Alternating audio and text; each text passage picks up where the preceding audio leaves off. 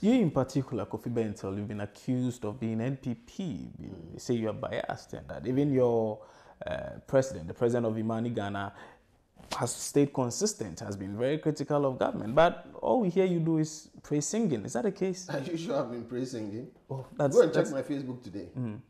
Today on my Facebook, I'm criticizing the government. And I've criticized the government on different issues, on various issues. When they do wrong, I say well, one thing I do recall you criticize was the elephant-sized government. I criticized it and I told the president directly, this is wrong.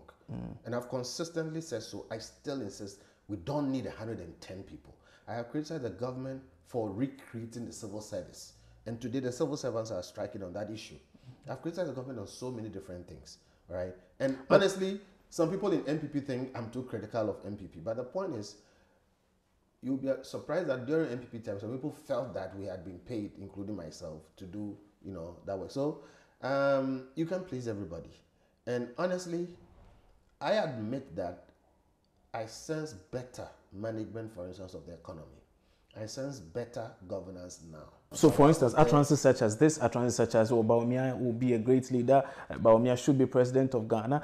I mean, such utterances give people the impression that, you know what, this man obviously should be coming from that fold. I appreciate that. And you can imagine that I don't say those things lightly. And I'm not a coward. And like I said, the MPP people know that I criticize them, strongly. But because you want them to sit up. Because I want them to sit up. But you see, at that point, when I made those statements, I was pushed to make some declarations. In fact, I wrote a few things about it. And I was criticizing the government about, the arrest of Koko Nyidoho. Yeah. I was criticizing them about, the U.S. Army thing and a number of things. And apparently, the NDC people were very happy with it. And, it became a political party thing. And I had to set the record straight and say that, look, personally, I am not neutral, but I think independently. MPP does not influence my thinking. NDC does not influence my thinking. I think I have enough brains to make up my mind for myself.